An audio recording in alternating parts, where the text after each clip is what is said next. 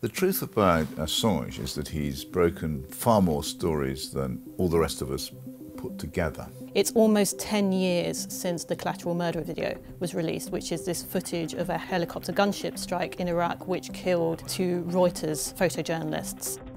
They're out to get him because he embarrassed power. He exposed crimes committed against humanity on our behalf without our knowledge. And this is the only charge against him, really. These are the publications that Wikileaks has won journalism awards the world over. Julian has been nominated for the Nobel Peace Prize, but he faces 175 years in prison because the Trump administration is going to try and make it a crime to do journalism.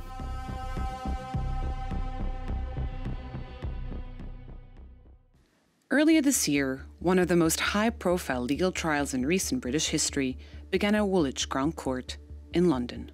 In the dock stands this man, Julian Assange, who for his work revealing American state secrets stands accused of espionage. The US is for the first time ever using the Espionage Act against a publisher. This is the first time in history that a statute designed to prosecute treason is being used against a journalist and a publisher. This is possible because of the UK-US Extradition Treaty, which requires the UK to provide cooperation to the United States. Typically, being prosecuted for something which is a straightforward political offence, espionage is a political offence, would be barred. So this case is an abuse on so many fronts. It's setting a precedent that any journalist or publisher could be indicted in the United States, sought for extradition and prosecuted for publishing truthful information about the United States. That is the precedent that's being set with this case and why it is so dangerous, not just for Julian Assange, but for journalists everywhere. The Iraq and Afghanistan war logs in 2010 shone a light on the brutal nature of American intervention. And Assange's advocates claim Wikileaks changed the face of journalism. This won him plaudits, but also inevitably powerful enemies. The United States strongly condemns the illegal disclosure of classified information. And for a time, it was this dichotomy that shaped the world's view of Assange. Here was a man hated by the defenders of empire and adored by its opponents. But in December 2010, this clear-cut narrative was to be disrupted. Julian Assange, the founder of Wikileaks, has been put on Interpol's most wanted list in connection with a case of alleged sexual assault in Sweden. Allegations of sexual assault against Assange were both serious and credible. Yet his supporters would point to procedural irregularities and question the motives of Swedish and British prosecutors. Citing fear of honorary extradition to the US, Assange sought asylum in the Ecuadorian embassy. He was able to continue his work in that location for quite a long time, and WikiLeaks released several document sets of importance during that era. But in April 2019, after almost 7 years in the embassy, Ecuador, now under a new government, revoked Assange's asylum, and the British police were able to make an arrest. Once in custody for breaching bail, the Swedes would reopen the sexual assault case against Assange. But 5 months later, the case was closed again, due to the weakening of evidence under the time elapsed.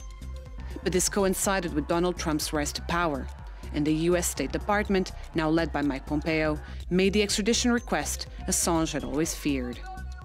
I had good friends of mine saying, oh, come on, they would never extradite him. There's not even a process for extraditing to the United States. Now we know that Julian was right. WikiLeaks walks like a hostile intelligence service and talks like a hostile intelligence service. So Mike Pompeo effectively described WikiLeaks as a non-governmental hostile intelligence service. And I thought that was brilliant, because this is exactly what WikiLeaks is. He effectively issued a statement that every journalism should take very seriously. We're out to get you. To the extent that you can be hostile and gather intelligence as a non-governmental organization against us, those who are in power, you are on our hit list. The Obama administration systematically went through every single way they could possibly think of prosecuting Julian.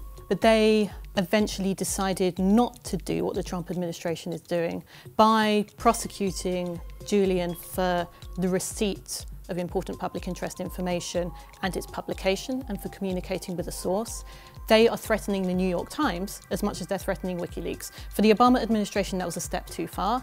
But for the Trump administration, unfortunately, that's a feature, not a bug. It'll be on. He's going to talk about WikiLeaks. You had nothing to do with the leaking of those documents. I think it's disgraceful. You do think it's disgraceful? I think this should be like death penalty or something. Due to the coronavirus, Assange's hearing has been postponed until September this year. Whatever the outcome, the political implications for whistleblowing, journalism, and indeed democracy itself may depend on the fate of Julian Assange. I'm amazed that the British media has covered this in the way it has, sort of neutral way, not much reporting. It's a massive case about freedom of the press, ultimately. And the implication for journalism across the world, not just in Britain, is massive. We have a moment here, whilst he's still in the UK, where our government could actually step up and act in the interest of freedom of expression and many other human rights obligations and not hand him over to be prosecuted in the US.